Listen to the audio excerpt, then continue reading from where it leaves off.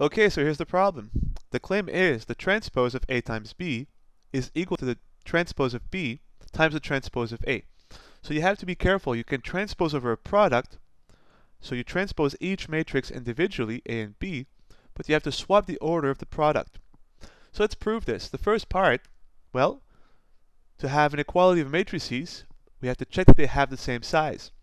Let's check this first.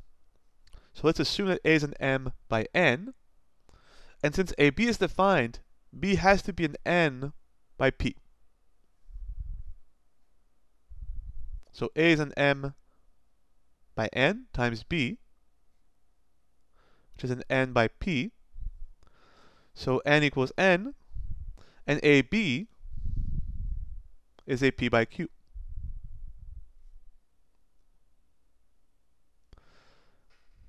Not a P by Q, sorry. AB is an M by P. So if AB is M by P, well, if you transpose, you flip the rows and the columns.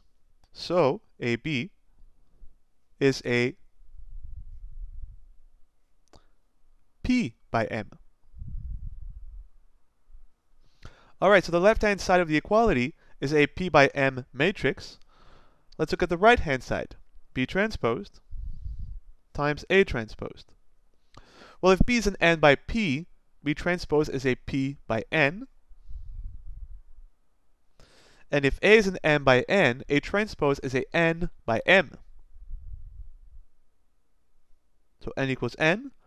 The product is defined. And B transpose A transpose ends up being a P by M matrix. So AB transposed. AB is an M by P, so AB transposed is a P by M. And B transpose A transpose is also a P by M.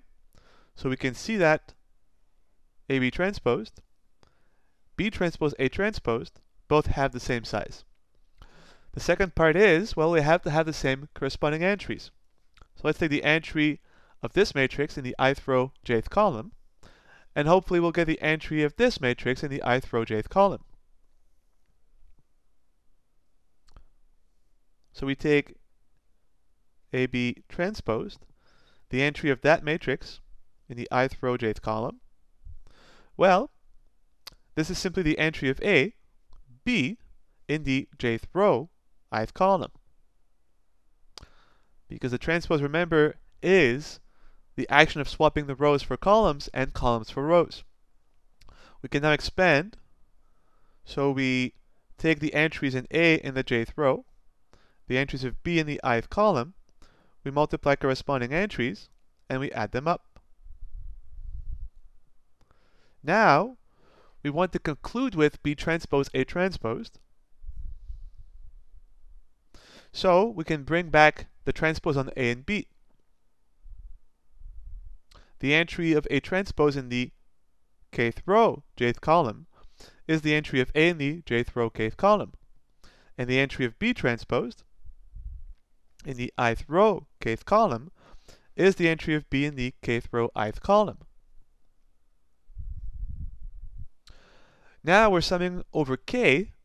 Well, if you swap the order of these two terms, right? This is a real number, so is this one, and you get the summation over k of B transposed, ith row, kth column, the summation, the entry of A transposed, kth row, jth column.